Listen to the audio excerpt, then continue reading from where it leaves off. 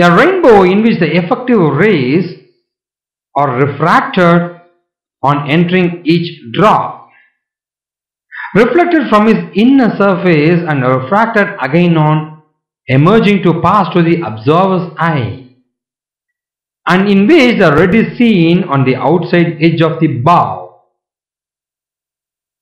You can see here the red is in the outside bow.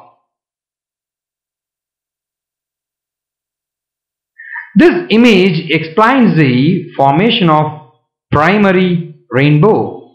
You can see the sunlight is passing and it is refracted and it's getting reflected and it's back here. But you'll be having the refraction is happening here. Here is the observer. You got 40 degree and 42 degree for your violet and red light. We see that red light from drop 1 and violet light from drop 2 reach the observer's eye. That's awesome. The violet from drop 1 and red light from drop 2 are directed at level above and below the observer.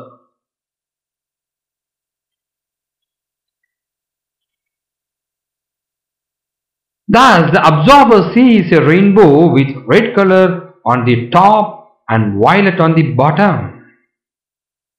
Thus, the primary rainbow is a result of 3 steps. That's thus refraction, once again reflection, and once again refraction.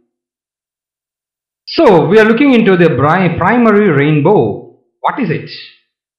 When light rays undergoes a 2 internal reflection. Internal reflection is nothing but the light rays is not penetrating beyond. So instead a raindrop, instead of 1 as in the primary rainbow, a secondary rainbow is formed.